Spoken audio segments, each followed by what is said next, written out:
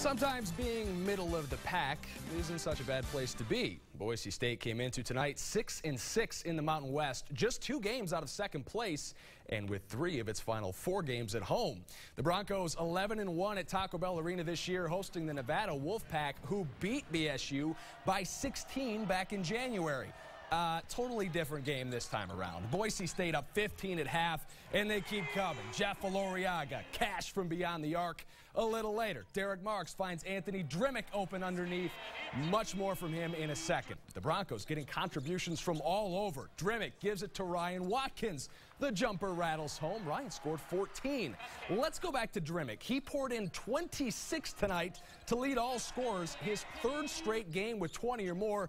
The Aussie hitting the hardwood, coming right into your living room. And then on the fast break a little later, exploring the parameters of Taco Bell Arena's baseline. It's his world. We're all just squirrels.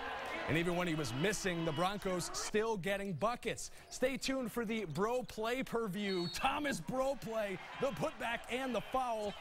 Not pictured in Nevada's offense, if you could call it that. The Wolfpack held to just 10 field goals.